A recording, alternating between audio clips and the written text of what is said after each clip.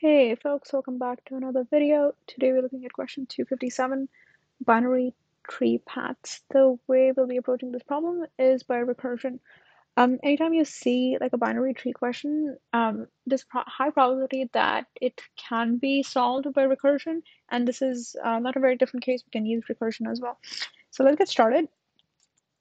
The first thing you need to do is actually cover the base case, right? So if root is equal to null, you just need to return an empty list. So let's actually initialize that.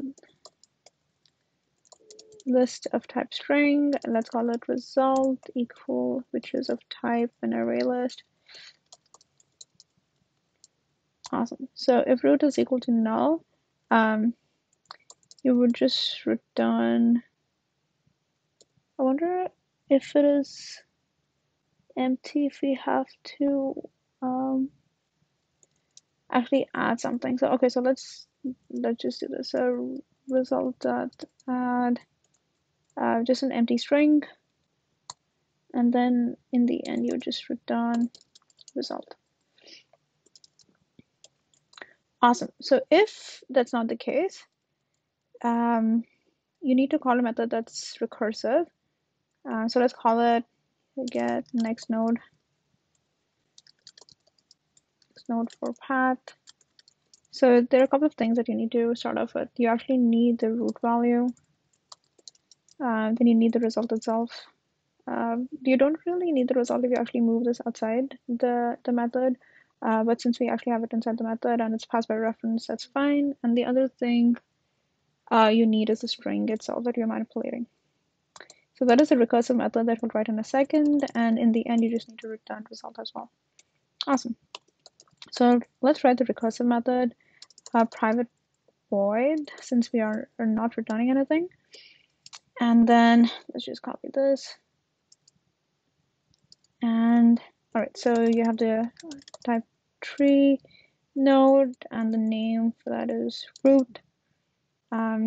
You have the resulting list. Let's call it res, and then you have the string itself. str.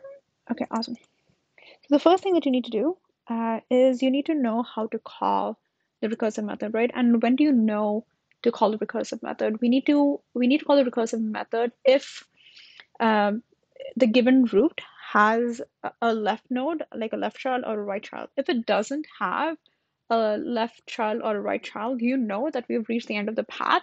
So you can just add the string that you've seen so far to the resulting list. So let's do that. So if root dot left is equal to null and root dot right is equal to null, what you do is you just add res.add str.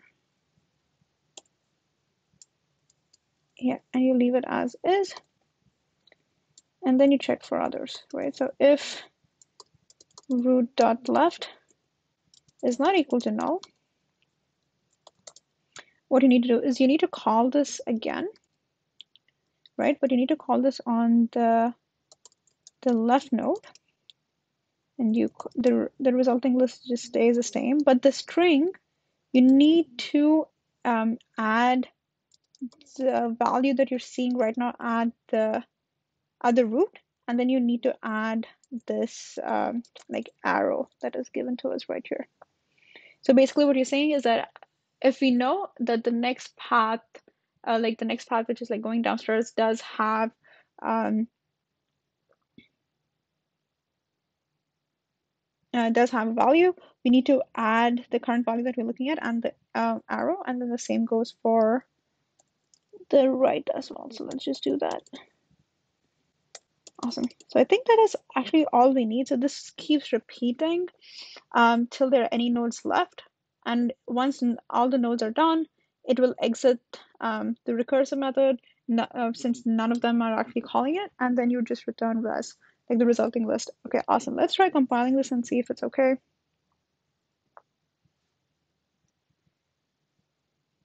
Oh, right, of course. All right, let's try that again.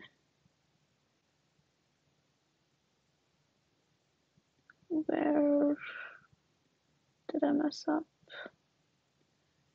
Here, here.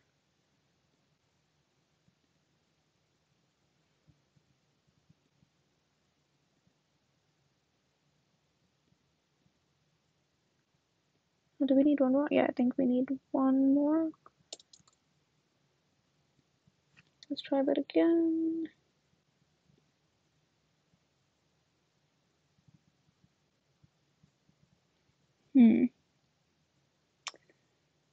So here, I think, oh, okay. So basically, the string that you need to add here is string plus root dot value, because we're not really adding that anywhere. So wait, okay, I think this should be right. That's the only thing I missed. I think everything else should be good.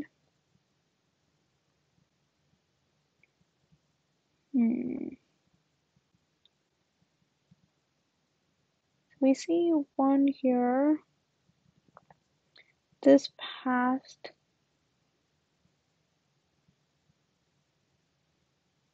So if root is equal to null and root is, you add result dot add string plus root dot value is not equal to null root dot left string plus root dot value plus. Oh, I see. I guess that's the problem. Then close this because this was causing a problem. Okay, now this should actually be good. All right, let's try again. Third time's a charm. Okay. All right. Silly errors. All right, so let's try at least submitting this. All right, so that solution does pass all the test cases. So let's talk about the space and the time complexity of the entire solution. The time complexity of the entire solution is of n, since you have to go through all of the nodes individually to get all the paths, and then the space complexity is also of n, since you do need an entirely new data structure to store all of the paths. Awesome. If you have any questions, please let me know in the comments below. Don't forget to subscribe to the channel and like the video. I would really appreciate that. Thanks so much, and I'll see you folks in the next video. Peace.